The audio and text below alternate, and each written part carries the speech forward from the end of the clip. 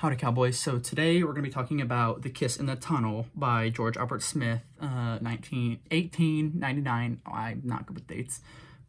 Or just reading. So my initial thoughts on this scene were it's just like a very little cute scene between these two, like between this couple. And I felt like the purpose of the scene was just for like entertainment purposes and just like to entertain an audience.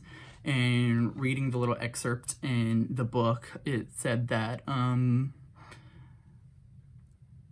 the tunnel from which another train emerges begin to move forward at the moment and hit into the darkness of the tunnel entrance. An edit can take place, and then the next shot you see like the couple there. So I just personally think that the idea of like this film was kind of to get a hint towards how edits could be made and how you could kind of like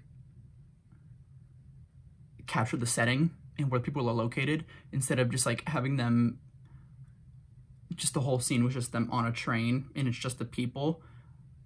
You get the train in the distance, you get riding on the train, and then you cut to them, so you're like, oh, they're on the train. Because if you just watch them without like the train, you could be a little confused and not know if that's where they were. So I think that's kind of like the whole purpose for the scene and the whole purpose for that little film. But other than that, yeah, that's my thought on it.